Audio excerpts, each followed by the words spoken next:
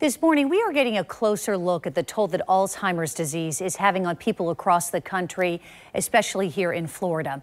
According to a new special report from the Alzheimer's Association, about 6.5 million Americans aged 65 and older here in the United States reported having Alzheimer's dementia last year. That includes 580,000 Floridians. And even more alarming is the number of people who have died as a result of the disease is up 145% in the last 22 years, since 2000. Now, besides the loss of life, the cost to caregivers has also passed billions of dollars. This year alone, caregivers here in Florida are expected to spend $2.7 billion in care. That is a big financial burden on top of the emotional and physical toll that these families are facing. Keith Gibson is with the Alzheimer's Association, is joining us via Zoom this morning. Good morning. Thanks for being with us. Yes, good morning. Thank you for having me. Would you give us an idea of the scope of care that someone with Alzheimer's needs?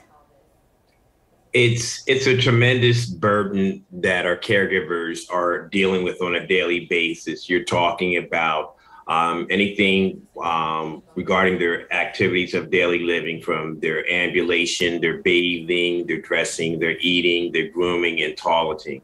And that in itself makes it a very daunting task for the caregiver, particularly when, their focus is on their loved one.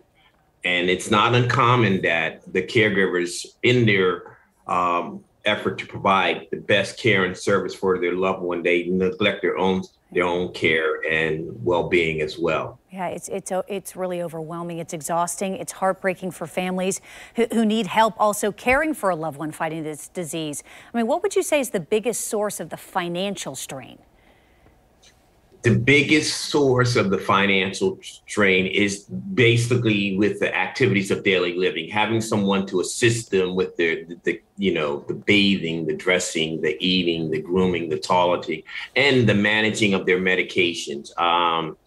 When you're talking about caring for a spouse with dementia, there's a 30% increase in what we call depressive symptoms that's compared with spousal care for partners without dementia. The chronic stress of caregiving is also associated with an increased incident of hypertension and a number of psychological changes that would increase the risk of developing chronic conditions that include high levels of stress hormones, impaired immune functions, and slow wound healing, and coronary heart disease. Well, and it makes sense too, because not only are you trying to care for that person, but you're not caring for yourself. I mean, and the cost associated with this is only expected to continue to climb. So according to Alzheimer's Association's last report, which I'm sure you're familiar, by 2025, the cost of families caring for someone with this disease is projected to increase by 28%. To what do you attribute the increase, would you say?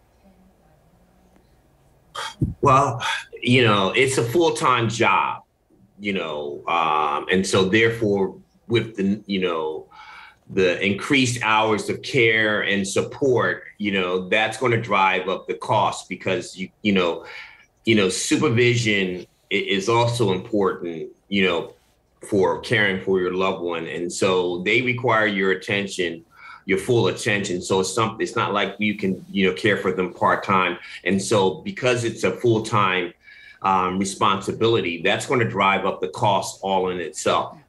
Everything seems to be costing more and more these days. I get it. So there's also a growing number of people who are being diagnosed. What are you seeing locally? Locally, in terms of, in our report, we have a special report addressing mild cognitive impairment. And mild cognitive impairment is often confused with normal aging, but it's not. It's an early stage of memory loss or other cognitive abilities that are lost, such as language or visual or spatial perception. It also causes cognitive changes that are serious enough to be noticed by the individual affected and by their family members, but it's not serious enough to interfere with their daily activities of daily living. Some of the symptoms of mild cognitive impairment include forgetting conversations, misplacing items in the home, difficulty keeping track of their train of thought, losing their way to once familiar places, or feeling overwhelmed with making decisions or completing everyday tasks like paying a bill. When we look at mild cognitive impairment, it's associated with what we call instrumental activities of daily living. Instrumental activities of daily living are those activities that require a higher level of mental and physical functioning. And they include activities such as your shopping, preparing meals, doing house cleaning and housework, managing your finances, managing medications, driving, and talking on the telephone.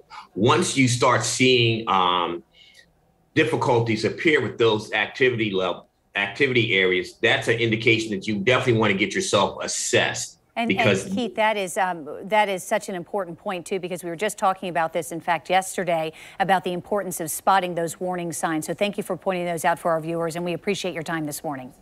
My pleasure. Thank you to be of service.